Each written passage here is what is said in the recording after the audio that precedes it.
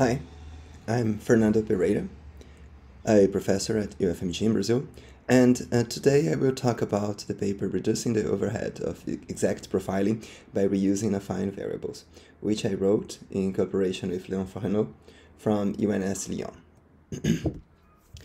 The goal of this paper is given by the title, so we want to reduce the overhead of profiling using variables to replace profiling counters. Let's imagine that I have a program that takes some time to run.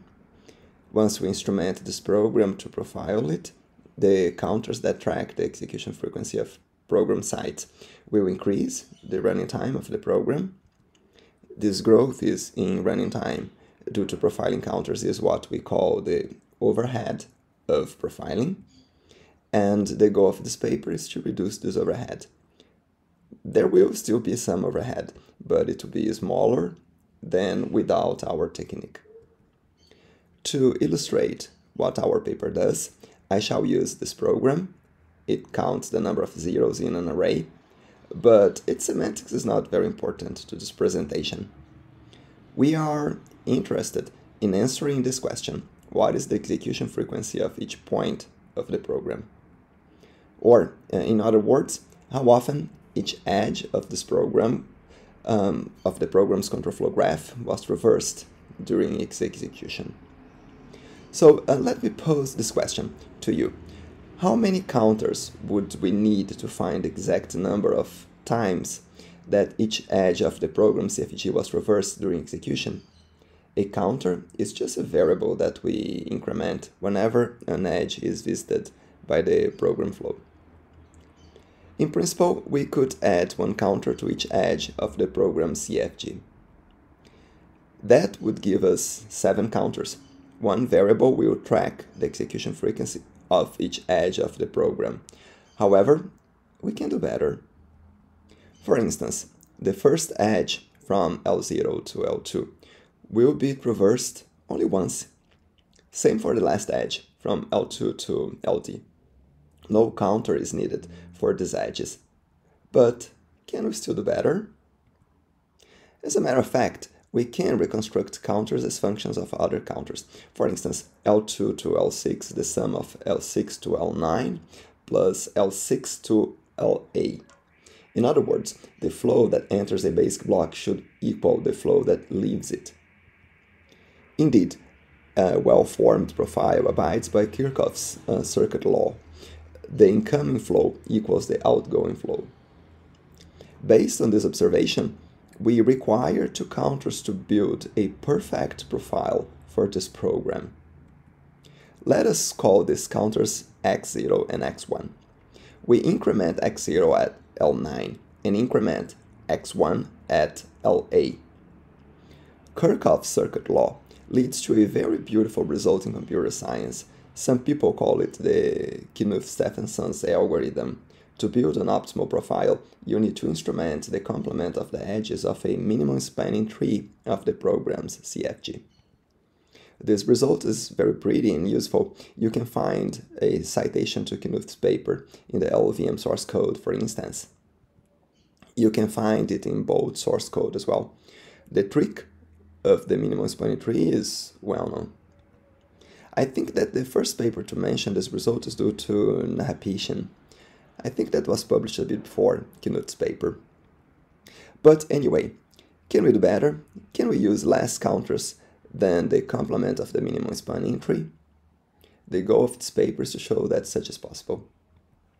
To show how that's possible, let us get back to our example, which uses 2 counters. The minimum spanning tree has 5 edges, thus only 2 are left to instrument.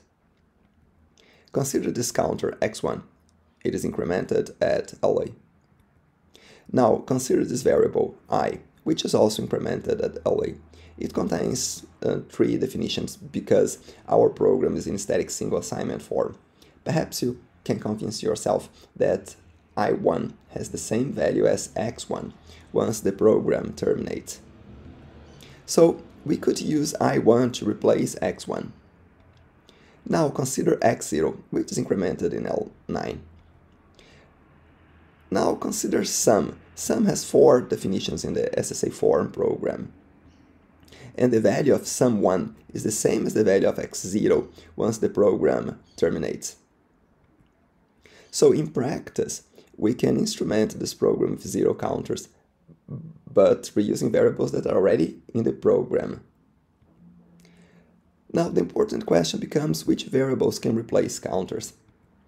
A variable can replace a counter if the variable is incremented by some constant whenever the counter is incremented. In other words, all the increments on the variable must be control equivalent to the increment of the counter. Two program sites are control equivalent if the first dominates the second and the second dominates the first. So in principle, we could test for control equivalence between all the affine variables, which are incremented by constants, and all the counters. But that might be too much. We can focus on the program variables and find those that have increments that are all control equivalent to each other.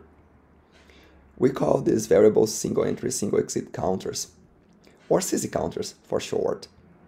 CZ counters are sets of variables whose dependencies form circuits in the dependency graph of the program. They have some restrictions. Either they are defined by 5 functions or they are defined by increments. And all the increments must form CZ regions.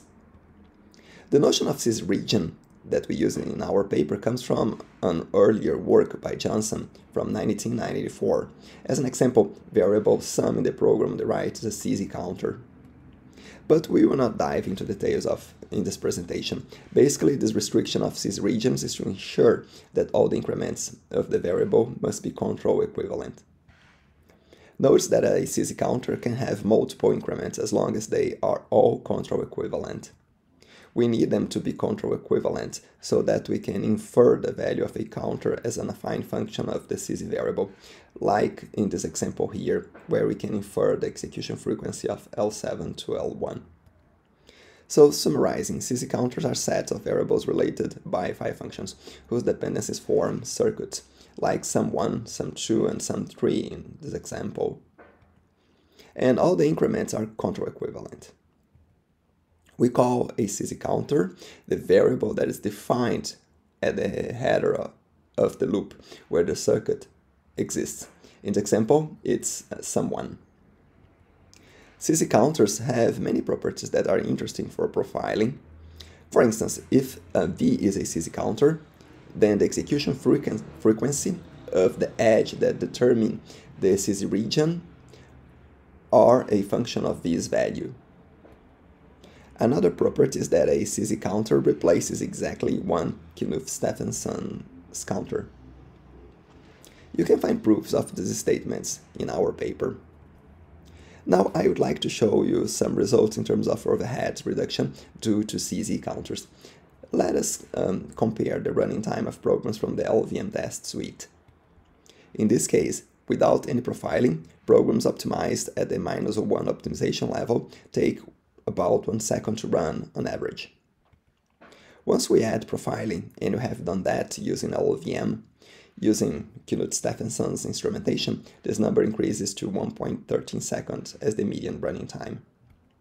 If we remove some of the KS counters and replace them with CZ counters, then the median running time drops to 1.08 seconds. That means that in our setting, the overhead of exact profiling at the -01 optimization level is about 10%. But notice that variance in the setting is high, running time might vary too much, so we have repeated the experiment, but this time counting fetched x86 instructions. To this end, we took about 1,000 programs from the Geotai collection of benchmarks. These are small programs mined from open source repositories. Each benchmark is just a function with a loop plus a driver to run it, so that makes it easy to count fetched instructions. And we count fetched instructions with CFG-Grind, which is a Valgrind plugin. It's able to count instructions per function, and this number has 0 variance. So let's see what we get for 950 programs from Geotai, considering the number of fetched x86 instructions. Without any profile, each function causes about 1.5 thousand instructions to be processed per function. With KS counters, this number goes up to 1.8 thousand instructions. And by replacing some KS counters with CZ counters, we reduce this number to 1.6 thousand instructions. Notice that the overhead drops from 19 to 4%. This observation led us conclude that CZ counters are effective at reducing the overhead of exact profiling. And notice that they are not restricted to integer variables. For instance, the pointer p in this program is a CZ counter, which our implementation is able to reuse. This implementation is available for public usage in this repository. We welcome people to check out the code and contribute to it. And with that, I conclude my presentation. Thank you very much.